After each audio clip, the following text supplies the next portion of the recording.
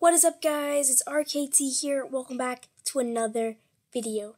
Now today, guys, I'm going to be showing you how to make a very simple stock market simulator program in Python 3. So you can actually see the entire program right now. So I'm going to go ahead and get into the demo. Okay, so I have my program running now, and it says, "Welcome to a stock market simulator. Your goal is to gain money at the end of the 8 rounds. Type in positive numbers to buy stock and negative numbers to sell stock.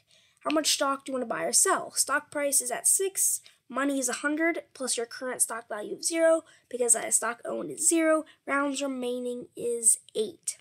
So the stock price can be anywhere from 1 to 50, so 6 isn't that bad of a price.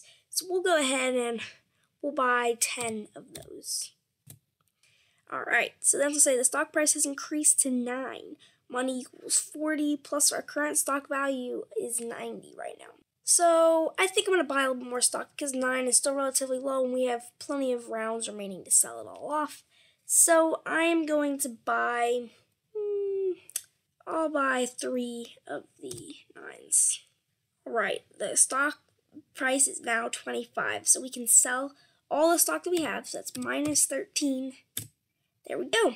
So now we have some money. How much stock? Okay, so now the stock price is at 43, so we don't really want to buy any at 43. That's pretty expensive, so I'm going to say 0. Now it's at 5, so let's buy about 60, I believe we can buy. Alright, it's gone up to 37. Thank you. Yes, I'll take that. Any day of the week. Stock price is now 41, which is unfortunate. We could have gained some money there. But 41, we got 2 rounds remaining. That's not that much. I'm just gonna bypass it all to the end. There we go. We gained $2,158. We're rich, guys. That is the entire program, guys. So I'm gonna go ahead and get into the code and actually how you're gonna make it. So the first thing we're gonna do is we're going to put some comments up here. We're gonna import all the modules that we're gonna need for this program. And the only module we're gonna need for this program is the random module. Next, we're gonna set a whole lot of variables up here.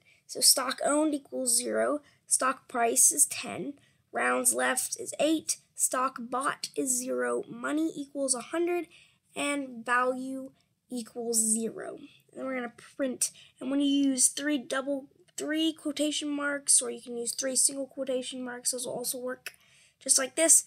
That means you can type across lines, so you don't have to use, you can type it like this, and that'll also affect it when it's printing. But if you just want to change lines, you can use this escape character right here, and that'll do a new line for you. But if you don't need to do that, then you're good. After that, we're going to get into our main game loop.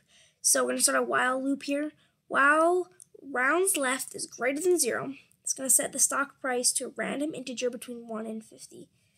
Then it's going to set value to stock owned times stock price. So that's basically your current stock value. It's going to print this, how much stock you want to buy or sell, and this is going to be an F string right here. That's why we have an F in front of it right here. And that allows us to put our variables in curly brackets, so it'll put that variable for you right there in the thing. You don't have to, that's how you can get a variable. So it's going to tell you your money, stock price, the value, how much stock you have, and the rounds remaining. Here's the escape character in action, by the way. Stock bought equals input, so that means this is going to allow the player to input something. So this is how much they're going to buy. Stock bought, and we're going to change it into an integer form of stock bought. And that's because when you use the input function, whatever someone puts in there is automatically a string type. So since we're going to do some math with stock bought, it needs to be an integer type for it to work. Next, we are going to subtract 1 from the rounds left by saying rounds left minus equals 1. Stock owned equals stock owned plus stock bought. Money equals money minus stock bought times the stock price.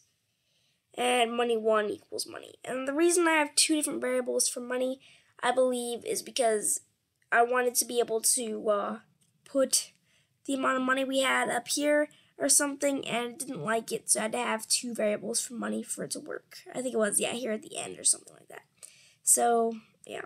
And now, if rounds left is the same as 0, then it's going to check some things right down here. If money 1 is greater than 100, which which basically means you're going to make money off your original starting money of 100. So say you gained, and then however much money you have now, minus 100 to tell you how many dollars you actually gained in the game, and tell you that you're rich. And ELIF, which stands for else if, money 1 is less than 100. It's going to say you lost, and then 100 minus money 1, tell you how many dollars you actually lost when you made your investments and all that. ELIF money 1 is the same as 100. It's going to say you didn't gain or lose any money. And actually, this doesn't need to be an F string, so you can just get rid of that. Alright guys, that is it for this program. If you did enjoy this video and it helped you, make sure to hit that like button down below, guys. And if you're new around here and you feel like sticking around my channel for a while, make sure to subscribe, guys. If you have any questions or comments, leave them in the comment section below. Other than that, guys, thank you so much for watching. I'll see you guys next time. Bye!